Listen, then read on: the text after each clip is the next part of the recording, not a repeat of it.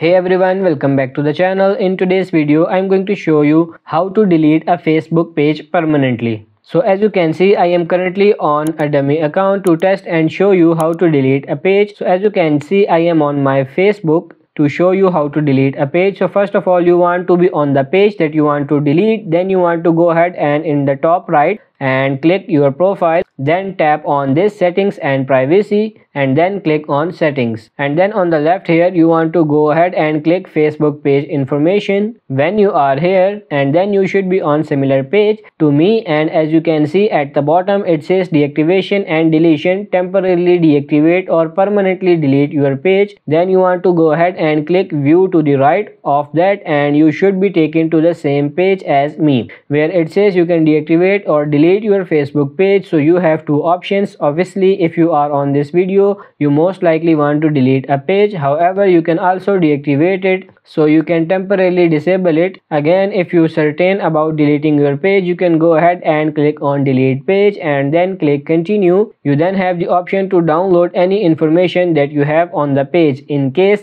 you wanted to keep any of it, or if you want to transfer a copy of your information that is on that page, you can also do that as well. But apart from that, you didn't need any of those things. You can go ahead and click continue. You need to go ahead and type in your password to confirm that obviously it is you and that you want to delete the page. Then once you click continue, you should be taken to another area where again you will need to confirm that you want to delete your page. Then you want to click continue again, and then your page should be deleted. So that's pretty much it for this video. I hope this video was helpful. If it is, like it and subscribe to the channel. Thank you.